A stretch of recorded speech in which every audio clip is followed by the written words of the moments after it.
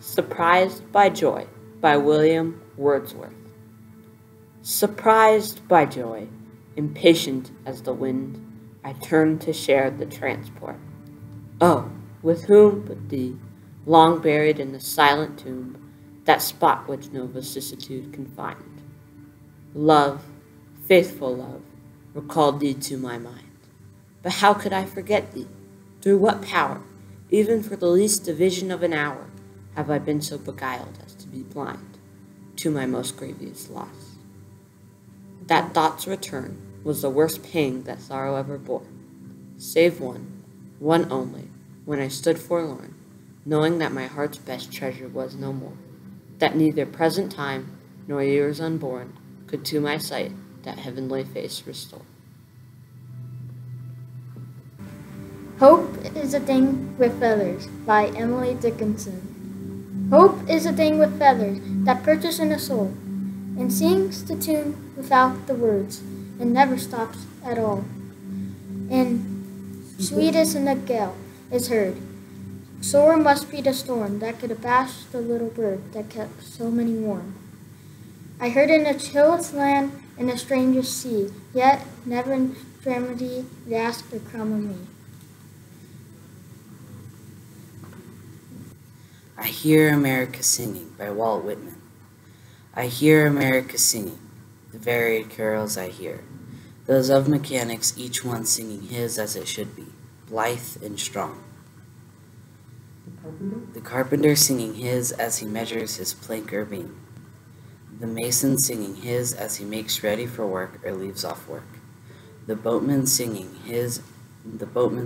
what belongs to him in his boat, the deckhand singing on the steamboat deck, the shoemaker singing as he sits on his bench, the hatter singing as he stands, the woodcutter's song, the plowboy's on his way in the morning or at noon intermission or at sundown, the delicious singing of the mother or of the young wife at work or of the girl sewing or washing, each singing what belongs to him or her and no one else, the day what belongs to the day.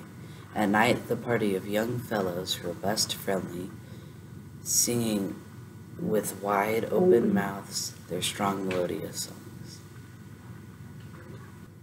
The Lake Isle of Innisfree by William Butler Yeats. I will arise and go now, and go to Innisfree, and a small cabin build there, of clay and wattles made.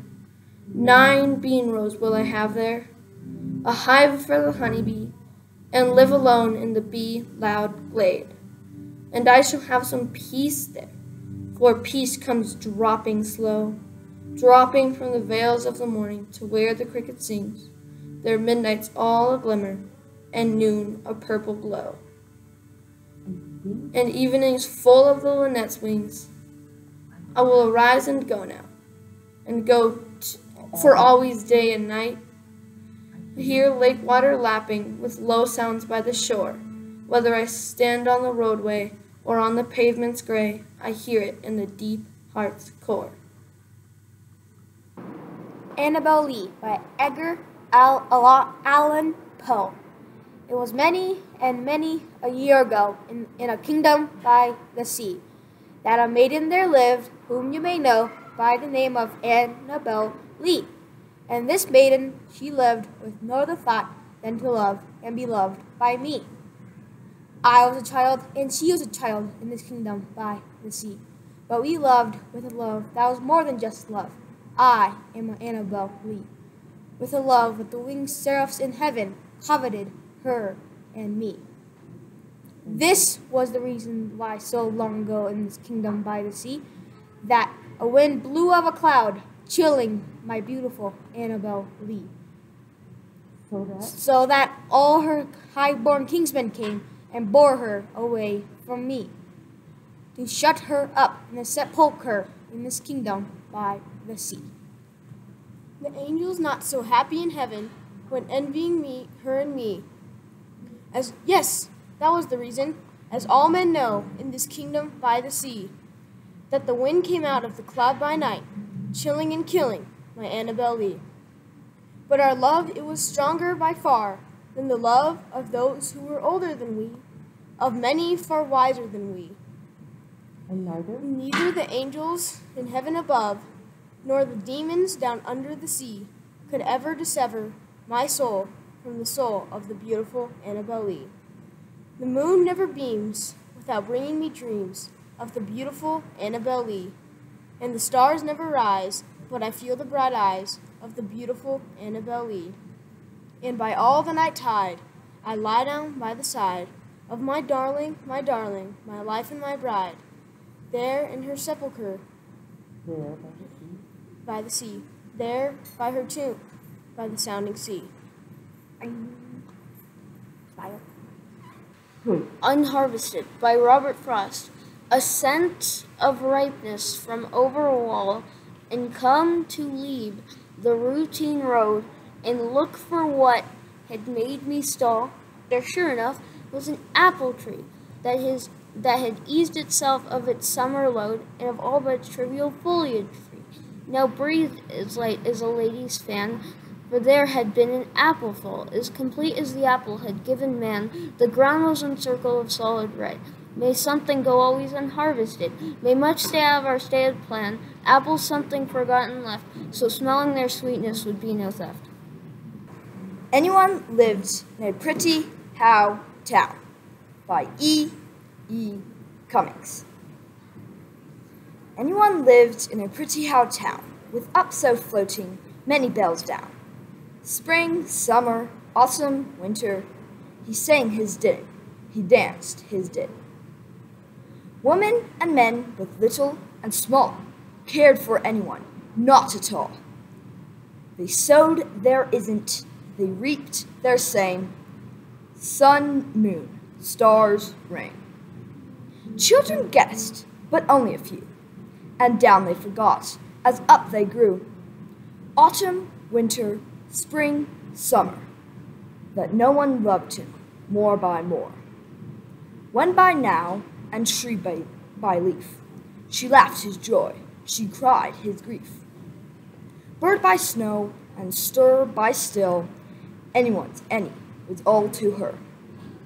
Someone's married their everyone's, laughed their crimes, and did their dance, sleep, wake, hope, and then they said their nevers, they slept their dream. Stars, rain, sun, moon, and only the snow can begin to explain how children are apt to forget to remember, with up so floating many bells down. One day anyone died, I guess, and no one stooped to kiss his face. Busy folk buried them side by side, little by little and was by was. All by all, and deep by deep, and more by more, they dreamed their sleep. No one and anyone, earth by April, wish by spirit, and if by yes. Woman and men, dong and ding, summer, autumn, winter, spring, reaped their sowing, and went their came, sun, moon, stars, rain. Jabberwocky by Lewis Carroll. 'Twas brillig, and the slithy toes did gyre and gimble in the wave. All mimsy were the borogoves, and the mome raths outgrave. Beware the jabberwock, my son, the jaws that bite, the claws that catch. Beware the jub-jub bird, and shun the frumious bandersnatch. He took his vorpal sword in hand. Long time the manxome foe he sought. So rested he by the tum-tum tree, and stood awhile in thought. And as in uffish thought he stood, the jabberwock, with eyes of flame, came whiffling through the tulgey wood, and burbled as it came.